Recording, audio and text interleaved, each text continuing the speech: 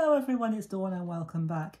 And today we're continuing with our A to Z of Christmas, and we are on letter I, and I today is for Infant Holy, and you'll see what I mean as we go along. Now this is a 5x7 card. I've made mine out of white cardstock, and on the front I've put a piece of 5x7 craft card. Now I don't usually use craft card, well not very often anyway, but we're going to for this project because it fits. It fits the theme, and you'll see what I mean as we go along. And you will need another piece of craft card that measures 7 by about 3. It doesn't have to be exact, within a few. It doesn't matter if it's a little bit longer or a little bit shorter, but roughly 7 by 3.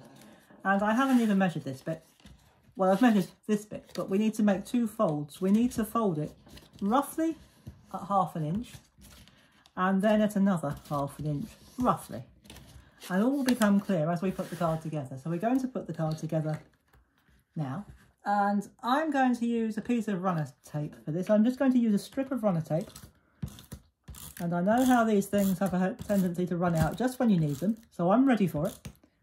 I've got another one on standby. But this is all we need the runner tape for, at least I think it is. So that first 1/2 inch, we're just going to stick down like that. And all will become clear as we put it together.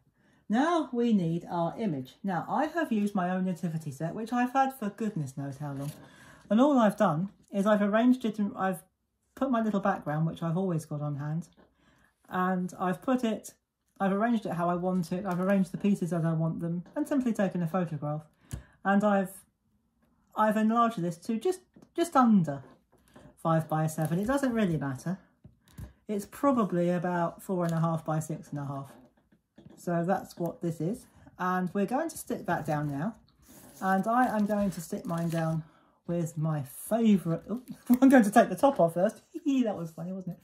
I'm going to stick it down with my favourite glue. My favourite glue stick, my orange glue stick. Sorry, I threw myself there. I do beg your pardon. Completely forgot to take the lid off. Oh well, never mind. I knew it was going to be one of those days this morning when the Wi-Fi failed on me. And so, but we're going to keep going anyway. So I'm just going to turn that over. And already we have an image. Now I'm going to put that to the bottom of our image like that. You don't have to worry too much about it because we're not done yet. And so I have got 3 frames. Now these are a 5x7 frame, but with the bottom beam cut off. So that's the easiest way of doing it. And each of these, this is 1/2 inch wide. These beams are 1/2 inch wide. So it's a 5x7 frame and just cut the bottom beam off. Or you could just start at the base and cut out 3 sides, whichever's easiest for you. So we are going to lay this down like this.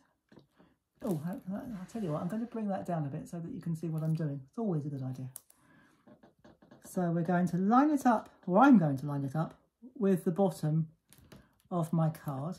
And I should have told you, but I'll show you on the next one. I have got foam pads on the back, like that. And so I'm just going to turn that over like that. And we're going to lay that down like that. So you may be able to see what we're attempting to achieve here. Now you might have seen I've stuck this on the wrong side. You can see the pencil marks here, but that doesn't matter because we've got one more bit to pop on. And I'm going to turn that over and I'm going to lay that down like that. And then we're almost done here, guys. You just bring that down like that. If you want to, you can chop a bit off if you think, oh my goodness, that's a bit high. But the good thing about it, it will fold flat, or flat enough anyway. It'll fold flat enough to go into an envelope, or it should do. And so when you stand it up like that, okay, I know that bit's not very straight, but it doesn't matter. And you've got a little manger with the roof on the top. So just, if you're really worried about that bit, if you do cut it and you think, oh my goodness, that's not very straight, as I thought there, I didn't realise it until I stood it up how crooked it is. So what we need to do is just lie flat like that. Take our scissors. If it makes it a bit shorter, then so be it. And just hold it still with one hand and cut it with the other. If it's a bit jaggedy, it doesn't matter because it's a roof. It doesn't have to be perfect, it's a roof. So now when we fold it over like that, we can just fold it over. We can have it however we want it. And there you go, there's your little manger card. I know you can't really see that like that, but if I fold it down like that, oh, that's better. Oh, the sun's come out, that's very nice of it. So if I hold it down like that, you can see how it looks when it's standing up. And when it stands up, it looks like that. And you can just fold that down, pop it in your, it should just about go in an envelope. If not, you might have to put it into a box envelope. But that'll, because it's craft card, it'll hold its own shape. So you don't have to put any hinges or anything like that. That stands like that. So when it's standing, it'll look like that. And you've got a very simple infant holy. And there is our infant holy in the middle. And if anyone's asking you why you've got a manger, or a stable, it's not a manger actually, a stable with carpet and curtains and wallpaper, just tell them that they've refurbished. No one will know. And so that's what I tell people anyway. Or you could change it out and make it more traditional, I should say. So you could do that if you wanted to, or if you've got your own stamps or dies of a nativity. I haven't actually, which is why I used my nativity set and just arranged it how I wanted it. And again, if you wanted to, you could put a sentiment on the roof, which I might do later. I've decided not to do it for now. I've decided to keep it fairly simple. But for now, I'm keeping it like that. But we could put a little sentiment on the roof here. So that's our I for Infant Holy. So another relatively quick and easy card. So I hope you've enjoyed that and found it helpful. And indeed you have a go at your own.